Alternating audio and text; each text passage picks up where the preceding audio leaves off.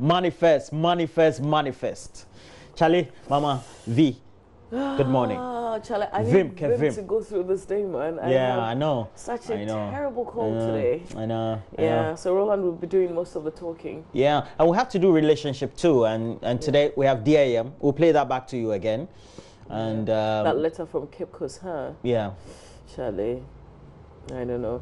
You know, like in the wake of this whole complete sexuality education conversation, it's just we're beginning to reflect on some of the things that go on even in our personal lives, and I see that that's the place where this letter is coming from.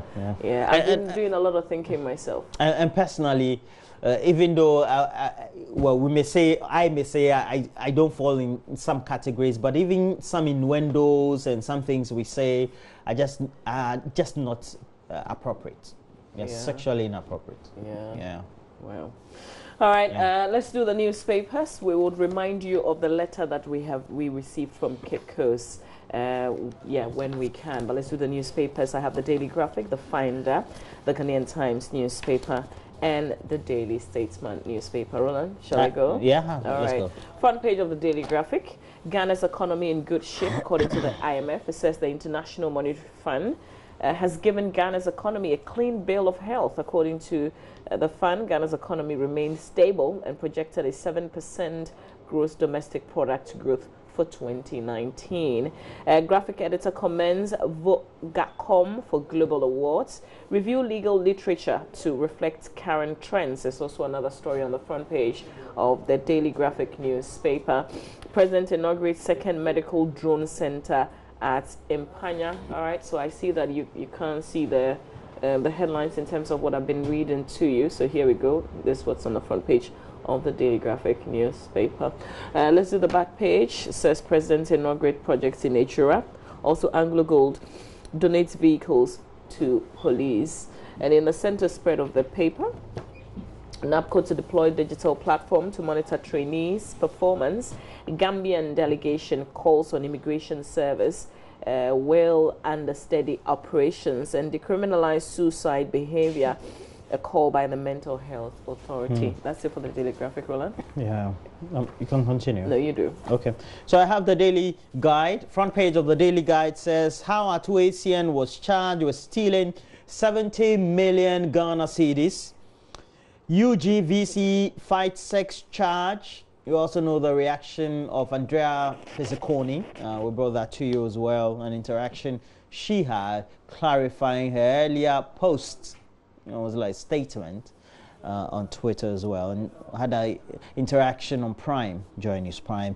Ghana's economy progressive, says IMF. Ghana post makes progress. So we have that as well. And on the back page, Dramina ruled out of football indefinitely. Perez Zidane fight over Pogba, Ericsson. Who's Pogba? Pogba. Okay. And it says that Zidane made this public admiration for Pogba, but Madrid were unable to meet United's valuation, according to the report. And new GFA should hold integrity, according to Samuel Enimado, a GFA Executive Council candidate.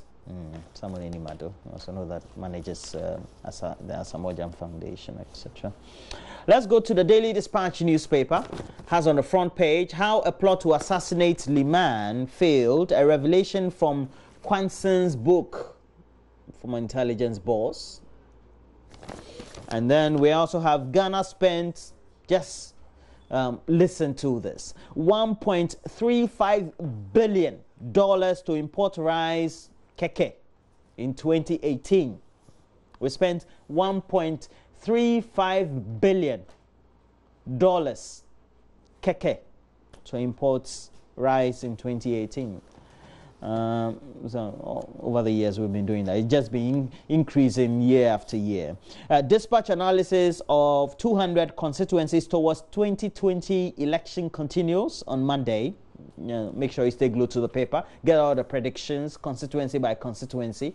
The candidate that will pitch themselves will be going into that election knowing who will win or will not win according to the predictions of the Daily Dispatch.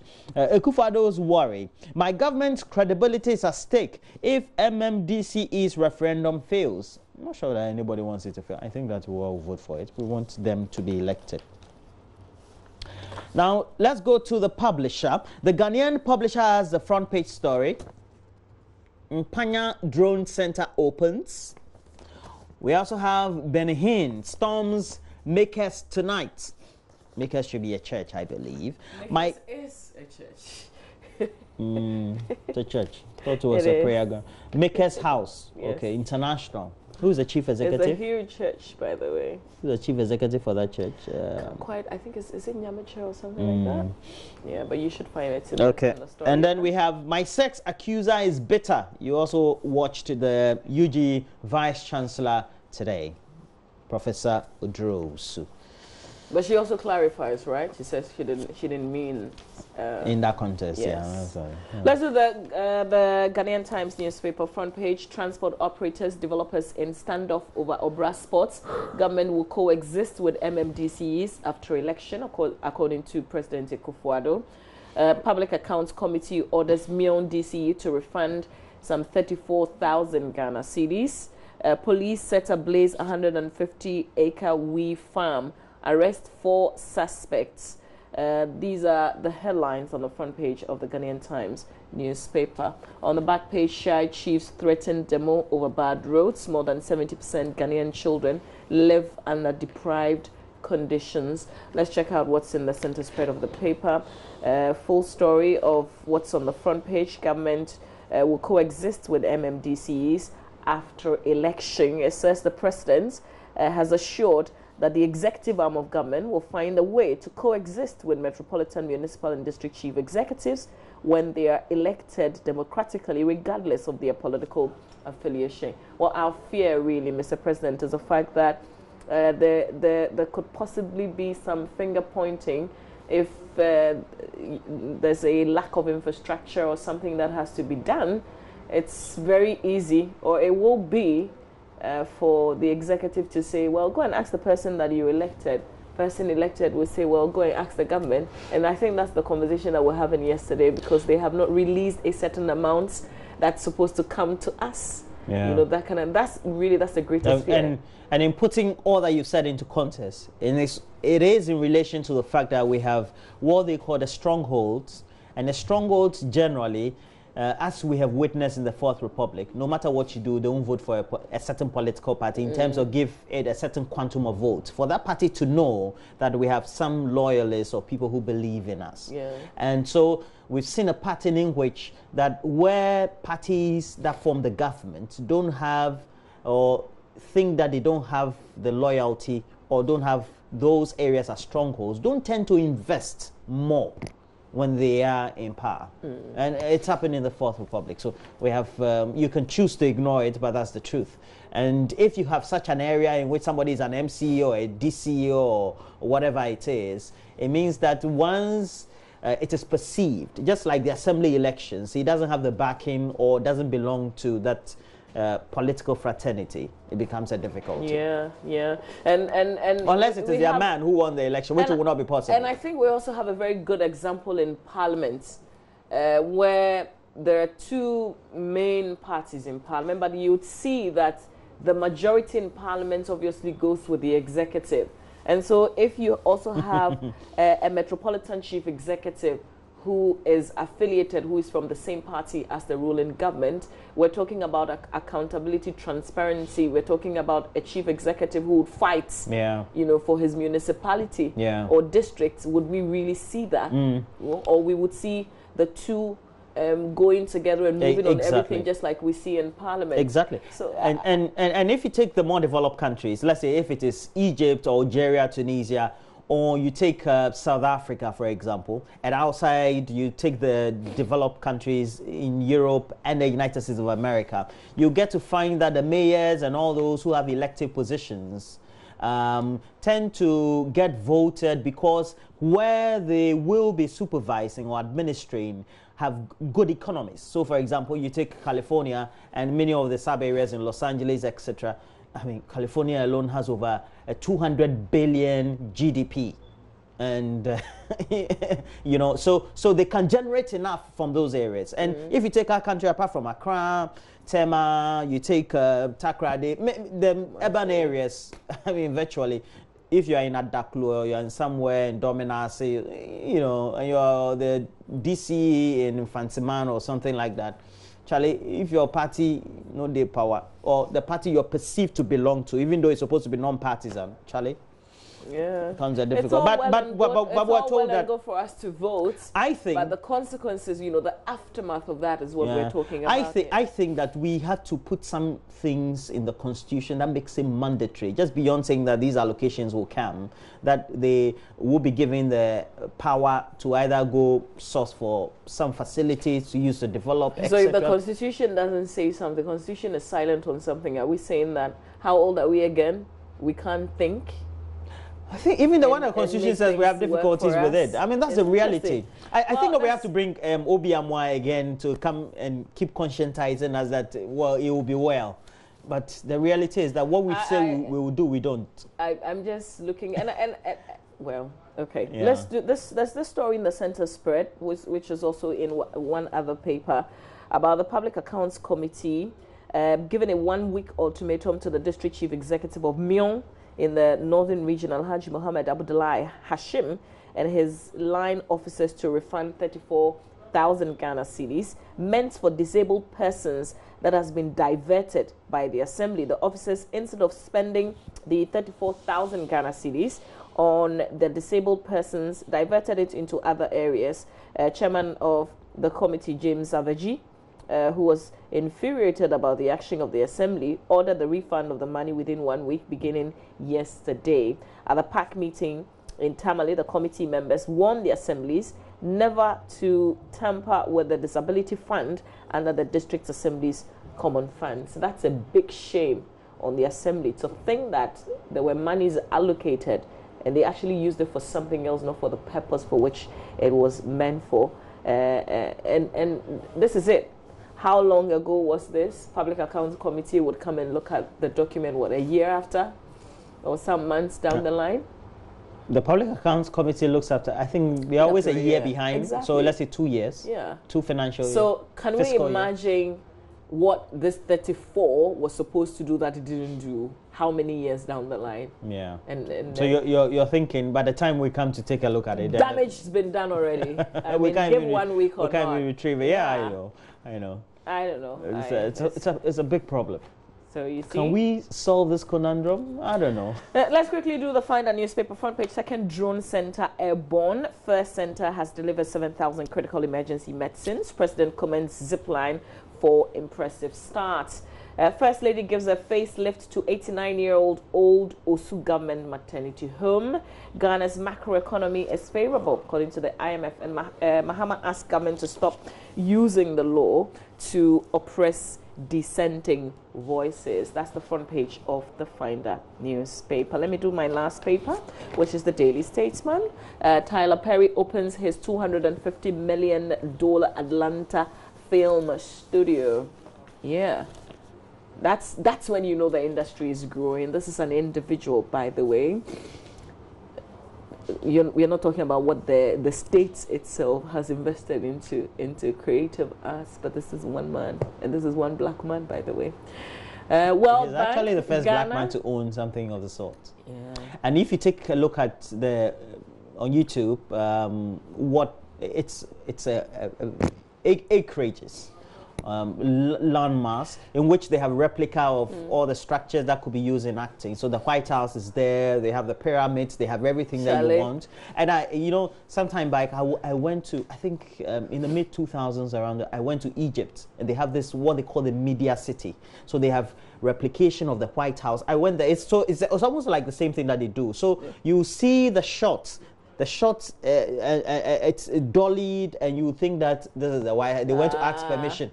Yeah, they didn't go to the White House. Out of Egypt. So they do these in the studios. Yeah. Now, what the Egyptians did was to have the government commit to it. Yeah. And that is what that's what Nigeria Also did. Because the arts, football or sport, etc., creates so much value chain for employment and revenue, so much so that it becomes part and parcel of the economy. Yeah. But I don't know, maybe the brains that God gave us is different. But the thing is, you can imagine a whole movie in Hollywood tends to generate over $1 billion.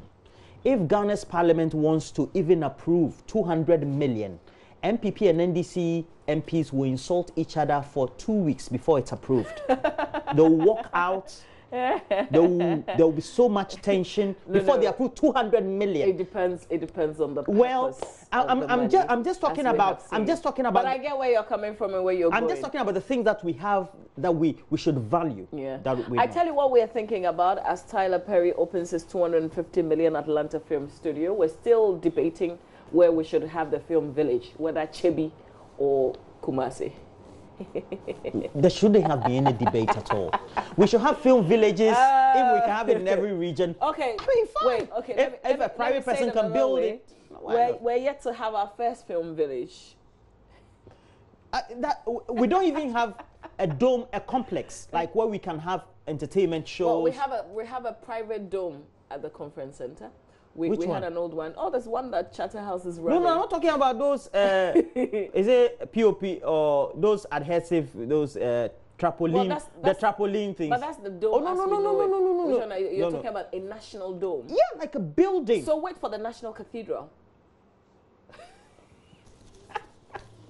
Okay, let's run through what's on the front page of the Daily Statesman. Did I kill your vim right there? Okay, take off two. National Cathedral. Take off two for medical drones. President says Ghanaians must have access to essential medicines. Ghana is vibrant despite Africa slowed down, according to the World Bank. When we're done with the papers, Roland, are you done with all the papers? No, I'm not done. All right. Can I continue? Yes, you can. So I have the new publisher. The new publisher has that interesting story. No sexual harassment. Legon VC accuser makes U-turn. And then Ghana gets second medical drone center. And this one, I have to say, is good technology. While we do this, then we develop the health facilities we have so that people can get equitable distribution of health care and the resources that are attached to it. I have to say that the Vice President, the President, this one's a good one, and we should continue with this. Technology is a way to go. Artificial intelligence is the way to go. Chinese children are learning serious things, just like in America and Europe. We shouldn't take it for a joke. I love this. Always will go for it. As I want to say, MPP Bruhaha over, according to this paper, the President has declared support for Mr. Seidu, who is the MCE, who was also elected. Unopposed it was. B suspect arrested over. That was invalid. Well, the party says it's invalid, but I'm told that the president has got to endorse. No, so they're going to run again.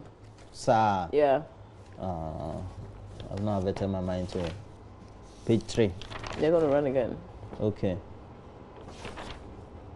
You okay? It's not here. Okay. 24 praises. Anyway, so we have then we have the Gold Street business. The Gold Street business says public debt set to increase on new IMF advice. They said the economy, despite the region, the sub-Saharan Africa region, or even the sub-region not going to do too well, Ghana's economy is still favorable. And so it's given us the leverage to increase the debt portfolio. And I think that's a good thing. The president and his team, the vice president heading the economic management team, have been able to manage the economy so well. The variables look good. They look good. So once you manage it, how is that reflecting in the lives of individuals? Yeah, that's micro. We're talking macro. You're talking micro. Yeah, I'm talking macro. See, okay, so ordinary people. I mean, when you say macro and micro. Okay, so let me explain. Still, no. I'm not asking for your explanation. I know. We don't care about. I know you know what I know. I want to explain to you. We care about how that is reflecting. No, it's important in our ordinary lives. That's what it is. So do the rest of the stories. So you're saying that we're just like take me healthy. To macro. We're healthy on the outside by taking the inside. Don't give me book macro figures. I mean. Good morning to my shaman traders. When I go by, you're always complaining. I said, listen, and I'm gonna pass this on to my director so we put it on the screen. like I don't understand something. You know, we talked about the tax, the communication tax. The CST. I was incredibly amazed yesterday, but you continue the paper. I'll tell you why. You haven't bought credit in a while. I'll put the communication on the screen for you to see what I'm talking about. Okay, so we have VRA sure of delivering 60% of Ghana's solar power. That's a good thing. And then we also have invite private sector to generate the other 40%. We have tax regime driving mining exploration away from Ghana as government maintains VAT on exploration. So we have this as well. Okay, so that's a good thing. Okay, Mawavi. Yeah. Yeah. We will do my Joy Online, Doc. Are you done? Yeah, I'm done. Pretty much. All right. Okay, so that's the hardcore newspapers that we have in the studio that we've just reviewed. We will do myjoyonline.com. Shall we do myjoyonline.com? Patrick Gomez, our director. Okay, here we go. So we have Ghana Muslim Mission commends Akufo-Addo on CSE statements. 16-year-old girl sees light after 4 years of blindness.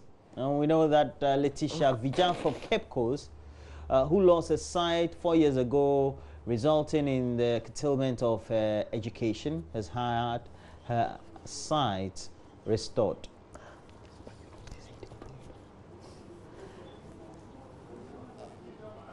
My work has produced beautiful girls or being photocritics. Liberia riot police shut anti-Ria radio station. 31st December, women's movement had no state funding. Nana Kunedu. Stop blaming pastors for spate of crime. Eastwood, Anaba.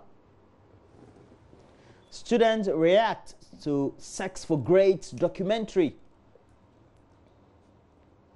And Abena Koko recounts Sex for Grades encounter with lecturer.